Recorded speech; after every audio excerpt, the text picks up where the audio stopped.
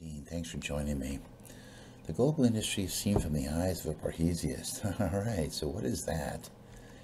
What is the industry itself, and why are track records so important? Let's get started. By the way, I should mention this lecture was originally scheduled to be done in MarketFest, but by virtues of irregularities in registration, I canceled the lecture. But they did send me a list of 300 attendees, so thank you for that. I have an extensive academic background, which I can tell you was useless in terms of futures trading. I bought not one, but two expensive packages that failed me almost instantly.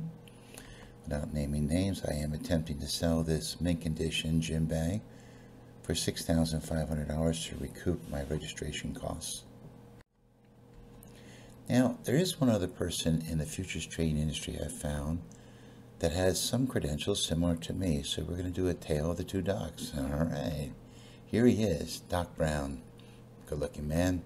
He has his own university, and he comes from an academy. Hubba hubba. I don't have any of that stuff. So let's take a look.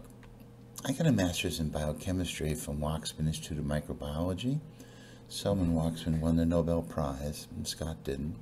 We both went on and got our PhDs, though.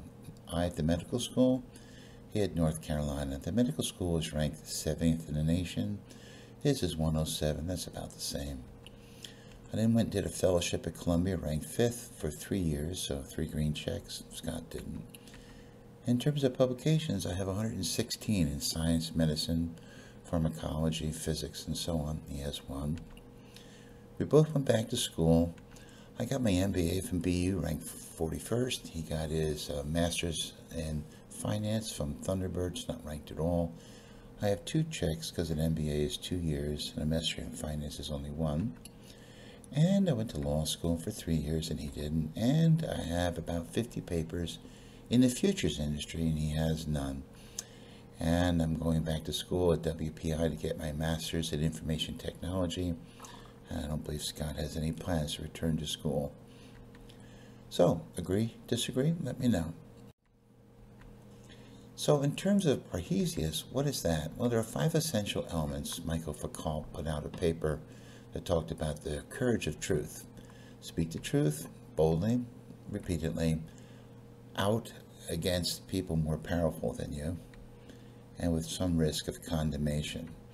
The first 2 Parhesiasts were Plato and Socrates. I don't equate myself to them at all, but just to let you know that that's where it originated in ancient Greece.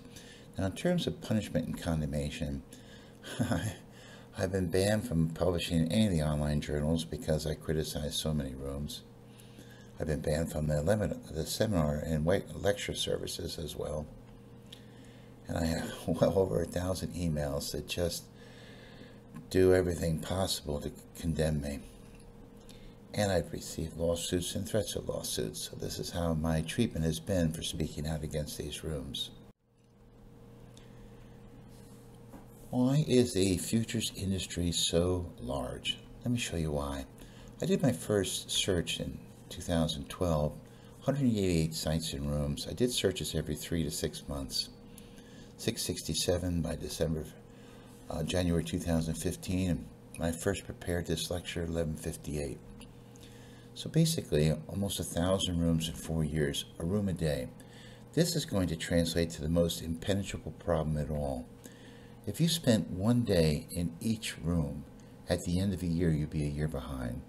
Because in the 250 days in a year that you evaluate rooms, there'd be 250 more. You will never get ahead. And by the way, now, today, there's 1182. It doesn't really matter. You have to eliminate 99+% of all the rooms from consideration and get down to the 3, 4, 5 that makes sense for you. How do they grow so fast? You can get a domain name for $1. You can fill it up with a Wix website templates, really easy. Stuff it full of anything you want. You don't need any incorporations, permits, or so on. And basically it translates that selling futures, goods, and services is far more lucrative, simpler, and risk-free than trading. In addition to all these new rooms that are being formed, some just morph. Alpha Wave into Fibonacci Trading Institute, PureTech into Market Dancer. these rooms into these rooms. So rooms go on to create themselves again and again. These new rooms are clever. They have great sophisticated selling, eye candy if you will. Here are the rooms that have animals for logos or names. Impressed, aren't you? See anyone you know?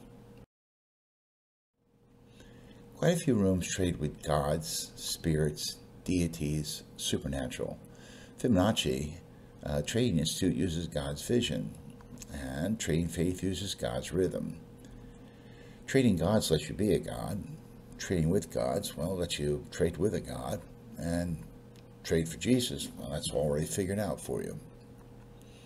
You can trade with the Grail Boys if you want to, or the Voodoo Kings, or crystal balls, magic universities. Skip all that and go right to the wizards, or Boomo, use the Bible. Your call. You can trade with a planet, a solar system, a star. Obviously it's delayed. There's no track record. You can trade with warriors, no track record. And you can trade with the Zen, all ridiculous. There are about 30 or 40 fake universities. You can trade with them. They're not recognized. They're not accredited. They aren't universities. There's Doc Brown's, by the way. All these sites talk about high probability, setups, entries, targets, and stops. Not one of them's measured probability. I don't think you know what probability is, high or otherwise, but there they are. So they're clever. They look good. They are bulging with misinformation. And they're unregulated. They're outside of law, generally speaking. Not completely, but generally. So that brings us to why track records are so important. Let's take a look. Most rooms don't have one. The vast majority of them don't. These are rooms that begin with A, that don't have a track record. Afraid to Trade actually doesn't trade and doesn't have a track record. Awesome Cause, no track record. They can be awful. A Trader's Road, actually that's just a dead end. He doesn't have a track record, and so on. See anyone you know? Let's try B's. See anyone you know here? No track records. They claim successful, powerful, effective, and so on, but nothing. The excuses that rooms use for why they don't have track records are so funny, so ridiculous, so outrageous. I did a video called "We Ain't Got No Stinking Track Record," and the funny thing is, they expect you to believe them. Don't. The most common excuse, against the law or regulations prohibited. Wrong. So these rooms are in fact sales rooms. They're all vendor, no trader. They don't trade at all, and they do not want you to know that, hence all these excuses for that. And we buy these products and services, and they fail us. They failed me. And we wind up with battered trader syndrome, where we're sort of beat up and we're jaundiced and we're suspicious. But there's good news. If you eliminate the 1,050 rooms that don't have a track record, you're much further ahead. And P.S., the vast majority of the rooms next year won't have a track record. You can eliminate them too, even before they're formed. Of the 100 or so rooms that do have a track record, here's what I find. A large number of them have what I call phantom records. These are track records posted at night from trades that are hidden by day. No thanks. Rooms have fragmentary records. Few good trades here, few good days. They may even show you screenshots of trades or videos, but they don't show every one. It doesn't much matter. They don't have a complete track record. Sometimes they show student records. Doesn't count either. And there's quite a few rooms that I give credit to for having a track record, and they make some money, but they don't make enough. They do not average $1,000 a week at 3 contracts a trade. When you ask for that, you get down to 13 rooms. I call them Global Trade Titans, and they average $1,000 a week, $50,000 a year. But we're going to compare the Titans to some of these rooms as well, so we have something to compare for in terms of inter-room comparisons for performance. Here's how I do a track record. I add up all the records to see the gross profit loss. Now, I'm only doing it for 7 months because I completed this calibration at that time, so each room is sort of topped off at 7 months of this year. I establish the number of trades they took, and I look at the number of contracts they used in their trading. Then I convert profit loss to 3 contracts a trade. If they trade 1, I triple it. If they trade 2 contracts, I multiply it by 1.5, and so on, because 3 contracts per trade is my universal standard. I subtract round-trip costs. $5 a trade, $15 for the 3 contracts per trade. In this case, I'm going to extrapolate from 7 months out to 12, and I'm going to overlay the net profit loss of 12 months on top of a $10,000 storing account to give a net percentage increase or performance. Bullseye Trader is our first one. He has a track record right here. In 7 months, he made 35%. He would not confirm for me if that was 1, 2, or 3 contracts, so I can't divulge any more information. Extrapolate out to the year is 60%. So on a $10,000 account, he made $6,000. Titans, as I said to you, make 500% a year, so we're going to see if that holds up. Let's take a look. Bullseye on the left, trading futures in action for 7 months of 2016. They went from 11 to 85, which is 73 gross, minus the round-trip cost times the number of trades taken gets us to 46,000. I've been in the room every day, so I've calibrated all the trades myself. 46,000 over 7 months is 79 for the year. 79 on a $10,000 account is 798%. You can decide which is bigger. Ox Street. If you click on January, a sub-panel will open up that shows you all the trades taken in January and the profit loss per trade and the number of contracts per trade. So well done. Take the first 7 months. This is what I see. Add them up. And by the way, this is at 2 contracts a trade. I get $3,754, which is 56 and change at 3, which is $9,655 extrapolated out for the year. Not bad. Look at the same time frame for TF, and by the way, notice they have several months that are losing months. You get the same data on this side. Add the 2 together, and you have a net of $38.99 gain for the year, which is essentially 38.9%. Let's take a look at Trend Hunter. This is a performance report from TradeStation. Net profit, 76,000. George subtracts out round-trip costs.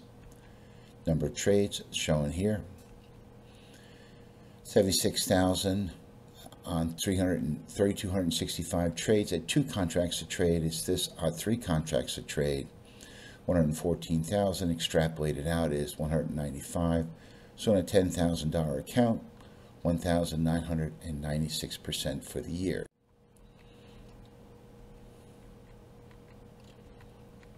Which one would you prefer? World Cup Advisors. For the first 7 months, they made 8.79%. I emailed them to make sure this was the net percentage profit for the year. They confirmed, yes, it was. So that really translates to around 15% extrapolated out for the year of 2016. View My Trades has this track record. 69 points at 2 trades per day, 1 contract per trade, 150 days, extrapolate out, gets to 59.25 net, and brought out to the year is 88.87, which is 88.9% net gain. Polaris looks like this. This is a screenshot of his trade room. He's in an ES trade and in trouble, or actually he lost 162. This is what his track record looks like on the ES. The asterisks with the blue background, or aqua background, are trades actually taken. The other ones are just pointed out but not taken. This is for ES. This is for oil. Same thing. Asterisk trades were taken. The other ones were not. His track record for the ES for the year, I went and looked it up. 539 trades. Total ticks, total points, total profit. Brought up to 3 contracts to trade is 99,000. Taking out the round trip cost is 91. Extrapolate out to the year is 172. And I'm just going to rough thumb estimate that half of the trades were profit for in the room and half were just identified in the room. That gets me down to 89,000 and change for the year. Same thing for oil. Number of trades, number of contracts, ticks brought up to dollars, round trip cost subtracted out, extrapolate out to the year.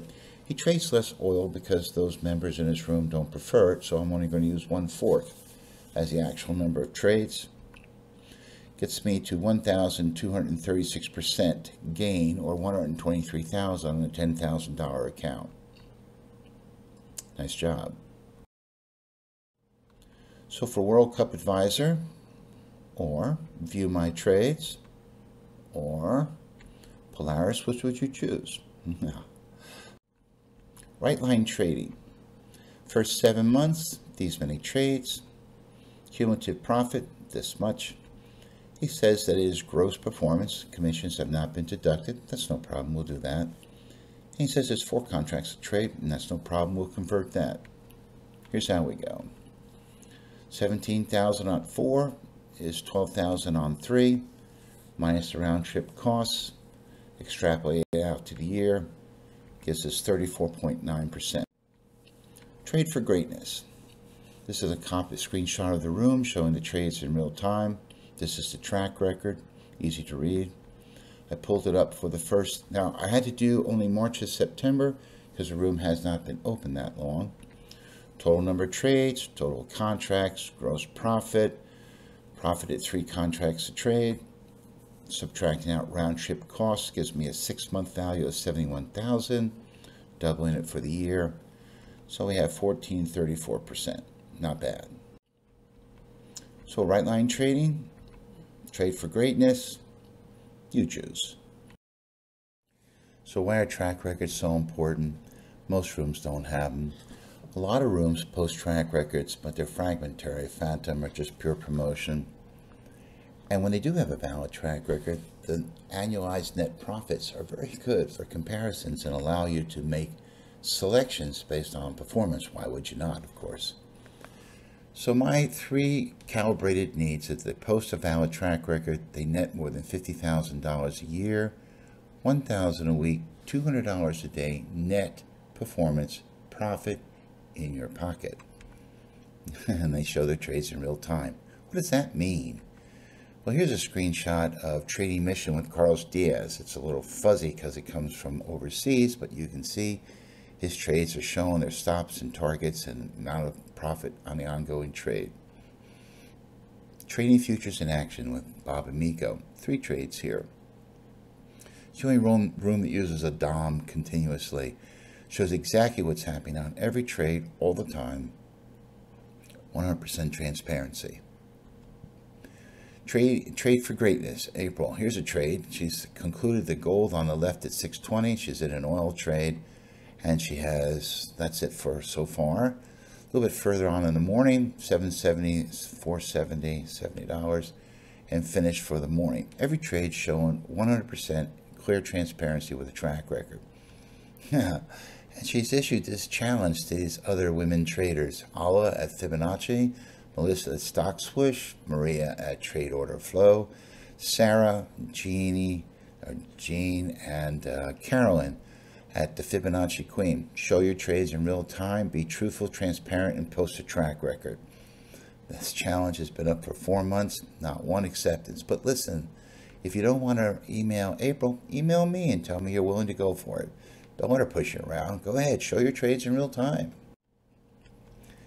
So the Global Trade Titans. My publications and videos are there. I have a new journal called Enlightened Futures Trading. I have my first publication. Take a look at it. You find it here under Extra and Greatest. There are the 13 Titans I recommend. Rooms that are truthful, transparent, and profitable. Find one, trade one. Don't trade alone.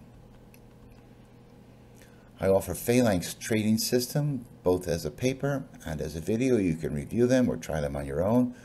Or, if you wish, you can hire me as a consultant to help you with that, the Titans, or any other tactical strategies. So as always, I ask, agree, disagree, like, don't like, mad, happy, sad, email me, let me know. And thanks for listening. Take care now. Bye-bye.